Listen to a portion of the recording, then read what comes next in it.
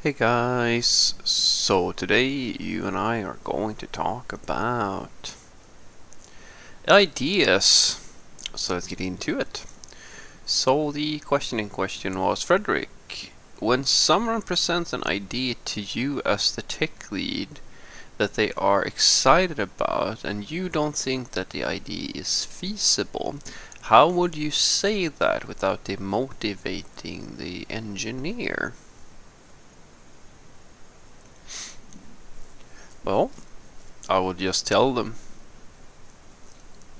Basically, I am a big believer in that it's better to be transparent and say what you really think and choose the right words to say it than to not say something and sort of comply or go along with things that you don't truly believe in. It's better to be give people the benefit of the doubt. Uh, so usually what I would say in that sort of situation is that I would explain that I would rather present my viewpoint first and foremost. I would say, before we do this, I would like to just ask you a few questions, and then I pose a few questions related to the topic.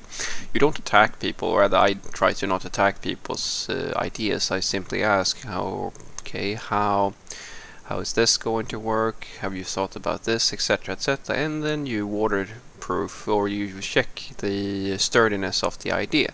Now, even that, I've been in companies which I truly despise the the attitude and mindset of the people that I worked with at that time.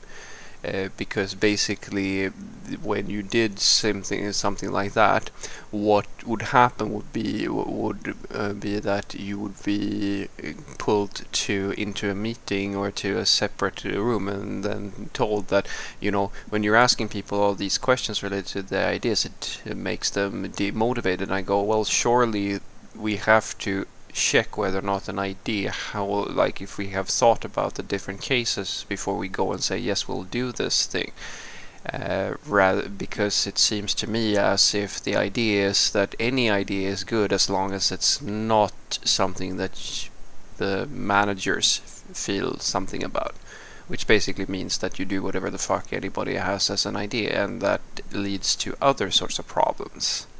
I mean, for me, this is a very obvious thing, but sometimes it's difficult for people to realize that asking questions related to somebody's idea, because people are so insecure, truly, that a simple question like how would you do A, B, or C is seen as an attack.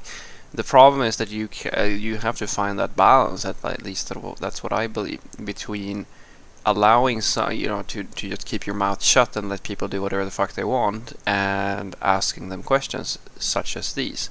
And I favor, basically, the thing that I've learned, and this is sad but it is true. There is a saying stating that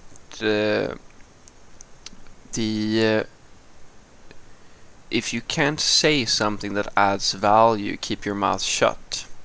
And I've found that to be increasingly true, where most people, it's actually insane, but the fundamental truth of the matter is that people are more okay with dealing with the consequences of bad decisions than they are being criticized or asked to think ahead.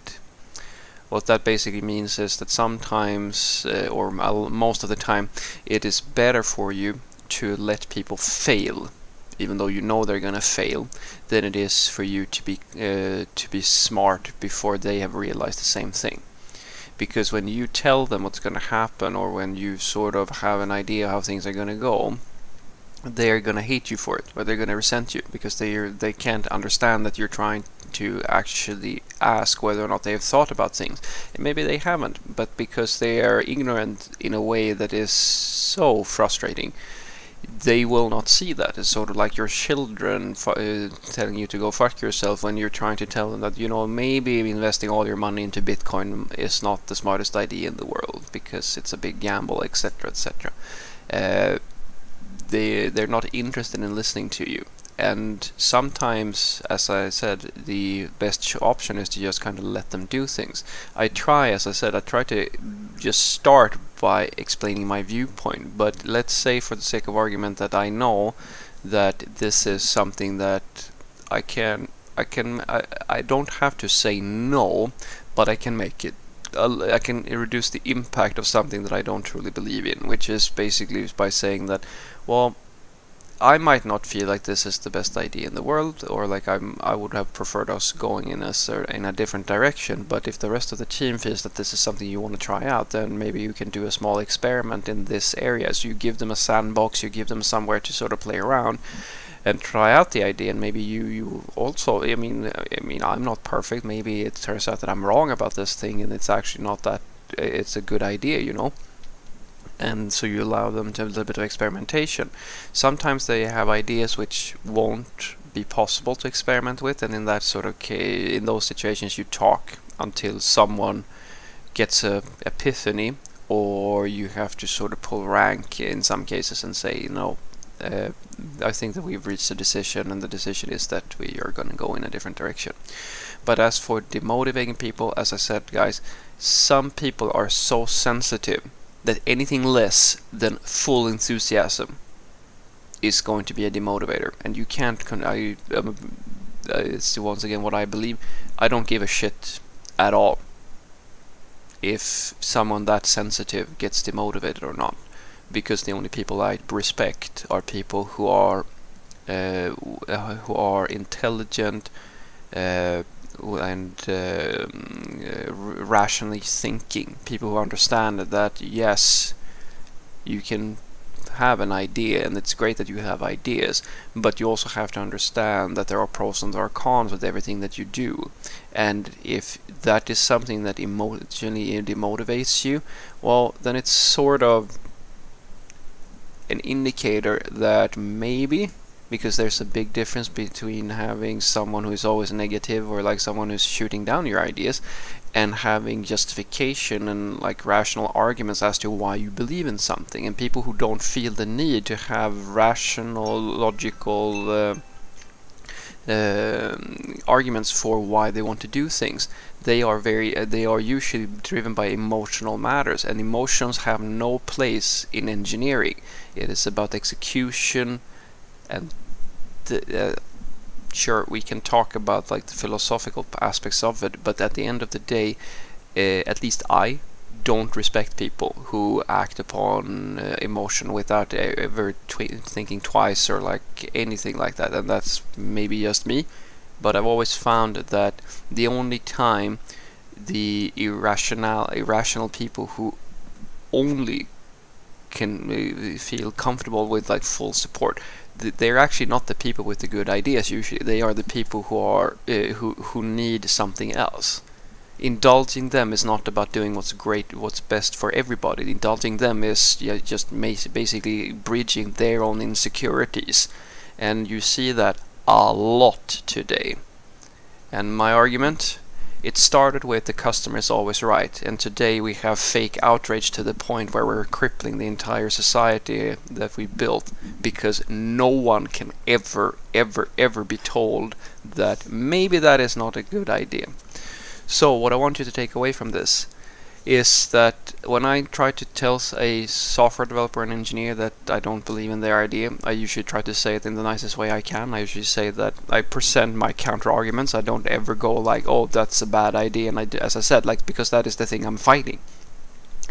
I try to explain rationally, these are my points, can you please explain to me sort of how you think about those points, and then I give them, I try to really listen to them, what are their counterpoints to what I have to say. And as I said, some people can't even handle that, and these people I don't care about whatsoever, because at the end of the day we work as software developers. Rational thought has to be the most important thing for us, and I argue it should be that all the way up in society, because the problem comes when very emotionally driven people get into these contests about who is the loudest voice and who has the most emotion, who has the most right. You get into these weird situations where people who have no arguments, no rational, logical reason for doing what they're doing.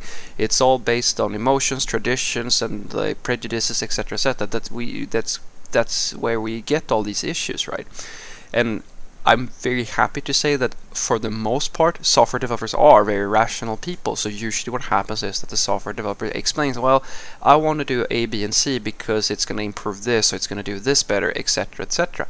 And then if I still don't feel like, no, actually these are not very strong arguments, I try to be a diplomat, and I try to say, all right, if the rest of the team thinks that this is something we should try out, let's try it out on small scale first, and then you can prove that this is something that holds water, and let's take it from there. It's very rare that you get to the point where you have to say, sort of pull rank or something like that and say that no, we can't do this because the investment is too big, or so forth and so forth. And as I said, in some cases it is actually better to, because a lot of people, that's just what I've found, most people are more capable of dealing with, you know, things going to shit and then feeling sorry over that things went to shit than they are able to foresee what's going to happen down the road, which is sort of like that foresight is a lot harder to find in people than it is to find people who can just sit and feel sorry with everybody else that things fell apart. And if you are able to sort of have that foresight, sometimes you have to just realize that you're not going to be able to convince people that this is a bad idea. You can only do damage control, and that's why I tell people, convincing someone from, you know, making the big investment to just making a small experiment to prove the concept before they go all in is sometimes the best way for you to find a diplomatic solution to these sorts of issues. Have a great day.